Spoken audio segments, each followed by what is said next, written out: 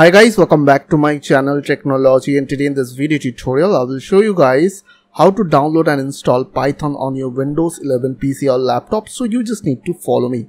So firstly you just need to go to this website, which I'll give you the link on my video description, which is python.org/downloads.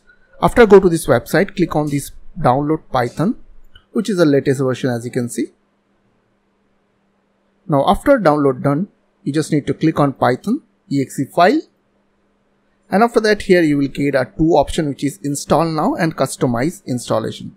So click on customize installation. After that, make sure that all these options are checked. After that, click on next. Now here you just need to check all these options. If you want to install this for all your users, then you can check this option. After that, you can customize the install location. So just remove this program files / So I will install under C drive Python folder. Okay. Now click on install. After that, click on yes. After installation done, just close this window. Now open your CMD on your computer. Just go to start menu and type CMD.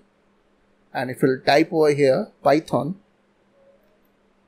So as you can see, it is installed successfully on my computer. So I hope this quick tutorial will really help for you, and please don't forget to click on the subscribe button, like button and share button. And if you have any questions or questions, then comments down below. I will see you guys in the next video. Till then, bye bye, take care.